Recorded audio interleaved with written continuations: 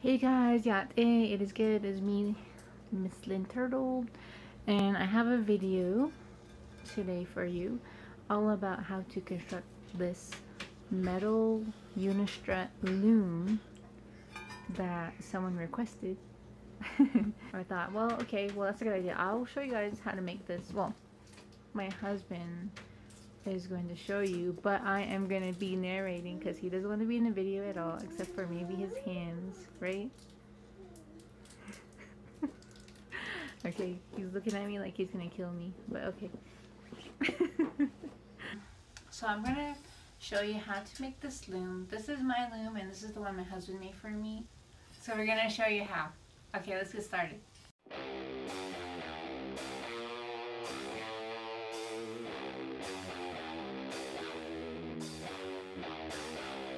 Okay guys, so my husband's gonna tell you what you're gonna need in order to build this loom. So go ahead. You're gonna need a 3/8 by 1 inch bolt, 3/8 lock washer, 2 fender washers or flat washers, and 3/8 nut. You're gonna need 12 of them, 5 30-second turnbuckles, or whichever size you want, depending on how big your loom is. At least 8 of these 1/4 bolts. These are 1.5 inches long. They have a 7/16 hex head on the front of it. At least 4 of these 5/16 self-tapping screws. Tape measure. 2 unistrut L brackets, preferably the 4-hole. They make a 2-hole, but it won't be as sturdy. Some unistrut square feet, just to help give you some balance without having legs spread out all over the place. Sort of a wrench or a channel lock. Your socket wrench with a 9/16 socket on it for the 3/8 bolts. A drill with the 5/16 nut driver. Your feet, or the bottom bar of your loom, the upper bar of your loom. These two are cut the same length. The 2 for your sides, which these 2 are drilled and tapped for the 1/4 bolts, so you can put your pieces of wood across, your round wood. Okay, so all these stuff you can find at your local hardware store, right? What section do you find these in? Most of it will be in mechanical and plumbing and electrical. Mechanical, plumbing, and electrical. You should find most of these supplies. Okay, so he grabs one of the legs and then he's gonna bolt the first side to it. This one is the 3/8 bolt. 3/8 bolt. Lock washer. Lock washer. 3/8 fender washer. And a 3/8 fender washer. Go in there. Drop this down.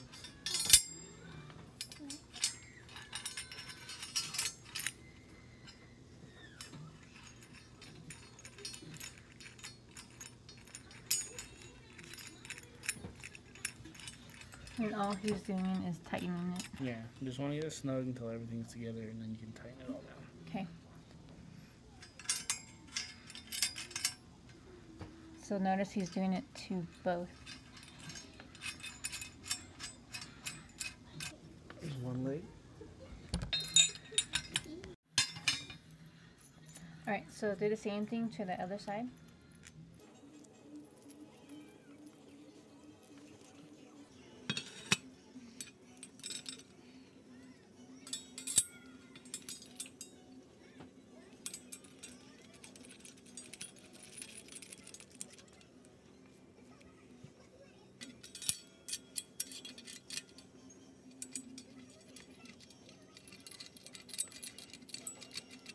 Alright, so we're going to tighten the bottom because we're going to put the bottom piece in, and mainly because you won't be able to reach it, right? Yeah, so you won't be able to reach it. That's why we're tightening the bottom one.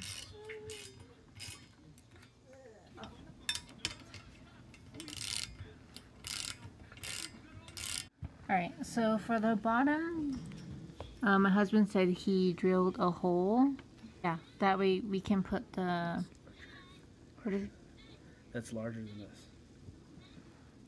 That's large. Yeah, so he said to drill a hole that's larger than these. so it can go through and thread the bottom piece. Yeah. So we can put it together. See, the threads are lining up.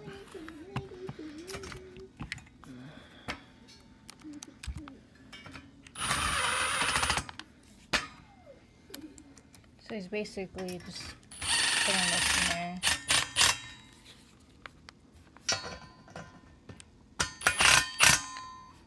How do you drill this hole? What do you have to use? 1/4 inch metal drilling bit.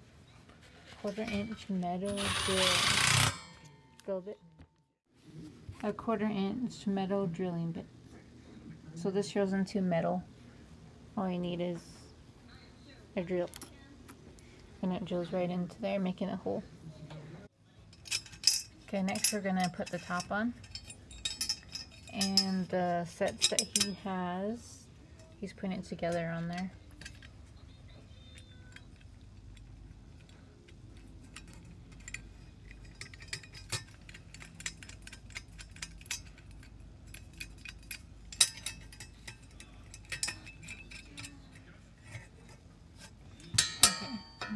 Okay, so it has the bolt, lock washer, fender washer on the top side, and fender washer and a nut on the side. And a fender washer and a nut to close it.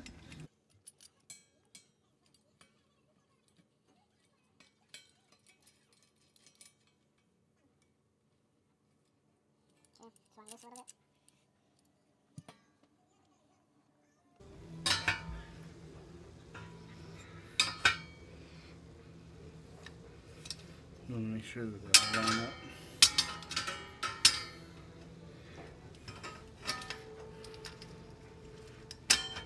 Alright, he's checking to make sure they line up. Okay, so he's finishing the top just like he did the other side.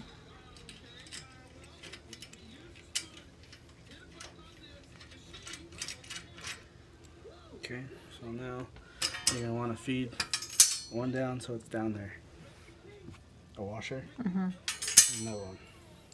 Okay. Once you close this, you will not be able to get it in there. Okay, so we gotta make sure we put 2 washers down before we close it off. And slide it up. Slide it up.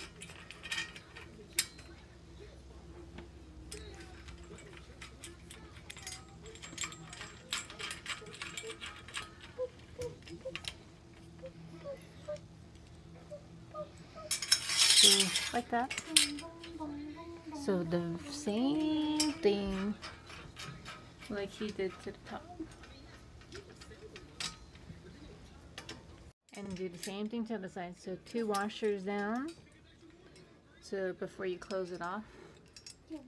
So put 2 washers down here. And then we're going to slide that back on.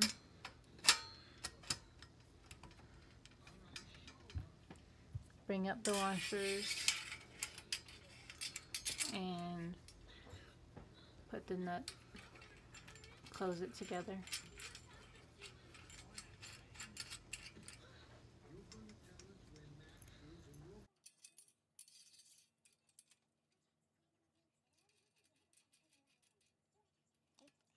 Alright, lastly, now that everything is together, we're gonna tighten everything.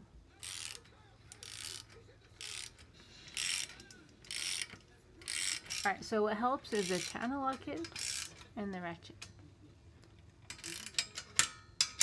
So that's it for the main structure of the loom. And it's, like I said, it's pretty simple. The only prep work is that extra drilling with the middle bit. And everything else is just kind of putting together and tightening. Like I said, my loom is like a 24 by 24 inch. Right? So 2 feet by 2 feet. So you can extend it and you can widen it. So the only thing is you're going to have to get different legs. If you make a much bigger loom, larger than the one we're doing here, you can take another piece of unistrut like this, shallow, which is the narrower one, and then you got a deep strut. So either one of these would work. So with this foot gone, you could easily bolt it across here to make a wider foot. Yeah. And then same thing with the loom. If you want it to be taller or wider, All you gotta do is take this piece out, put a longer piece in, and it just bolts all together. Whereas wood, it starts to fall apart. The more and more you take it apart and put it back together, this one will not do that. Okay, so good. So we would suggest longer legs if you did want it wider and taller.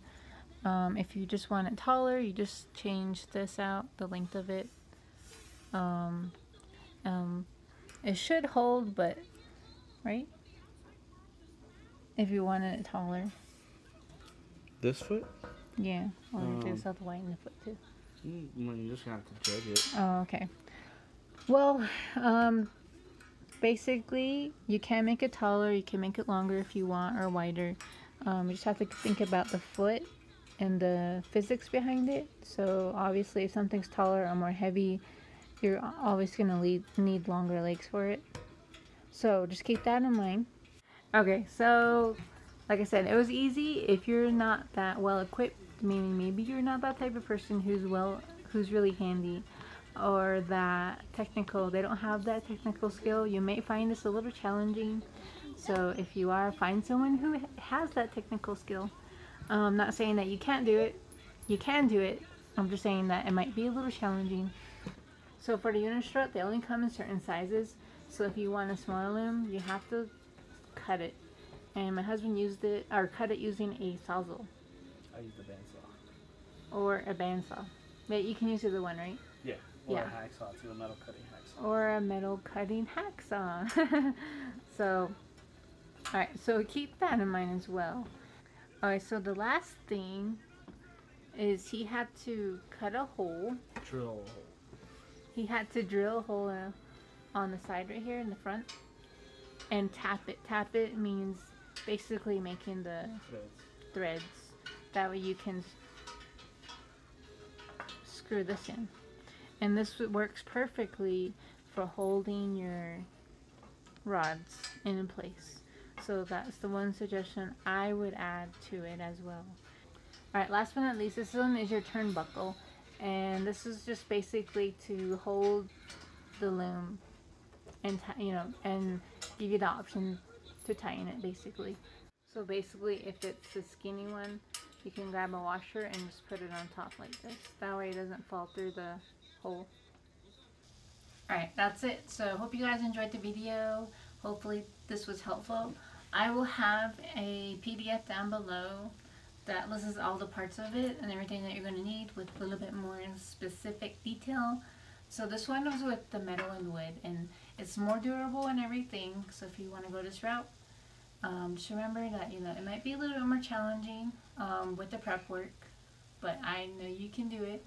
If you do wood, it's gonna be a little different, but basically wood's gonna be pretty simple. So you just cut and basically piece, screw, or nail things together. But for the wood, see, like we use these screws to hold the rods in place. You can use nails. You can even use screws too. You just need something to hold it in place. I have seen people actually screw holes in the wood. So if this was a piece of wood, they would screw a hole big enough for the rods and put it through to hold the rods in place.